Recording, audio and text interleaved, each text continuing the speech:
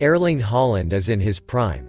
With that productivity, the Manchester City striker gasped chasing Cristiano Ronaldo's goals.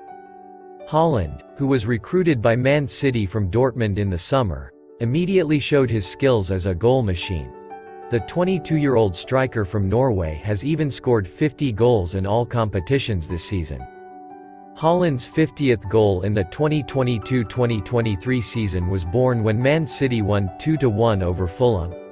Erling Haaland scored the citizens' first goal through a white point when the match had only been running for 3 minutes. For Haaland, this goal is also the 34th in the Premier League this season, which is also a record in one Premier League season with a format of 38 matches, surpassing Mohamed Salah's score with 32 goals in 2017-2018. Even for a record in the history of the Premier League, when the season was still using the 42-game format, Haaland's number of goals is now on par with the two record holder names, namely Andrew Cole and Alan Shearer with 34 goals. This season, Man City still has 9 matches left, starting from the Premier League, Champions League semi-finals and FA Cup final. This number can still be increased by one more if the Champions League final is successfully traced. Judging from the remaining matches, and Haaland's productivity with a collection of 50 goals in 44 matches in all competitions, it is very likely that his collection this season will continue to grow.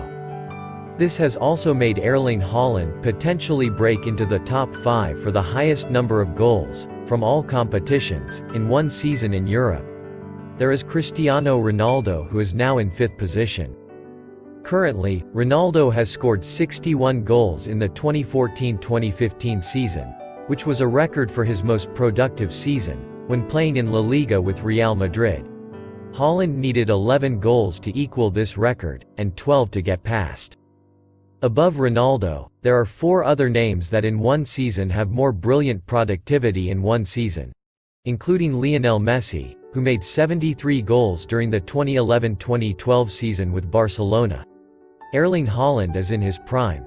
With that productivity, the Manchester City striker gasped chasing Cristiano Ronaldo's goals. Haaland, who was recruited by Man City from Dortmund in the summer, immediately showed his skills as a goal machine. The 22-year-old striker from Norway has even scored 50 goals in all competitions this season. Haaland's 50th goal in the 2022-2023 season was born when Man City won 2-1 over Fulham. Erling Haaland scored the citizens' first goal through a white point when the match had only been running for 3 minutes.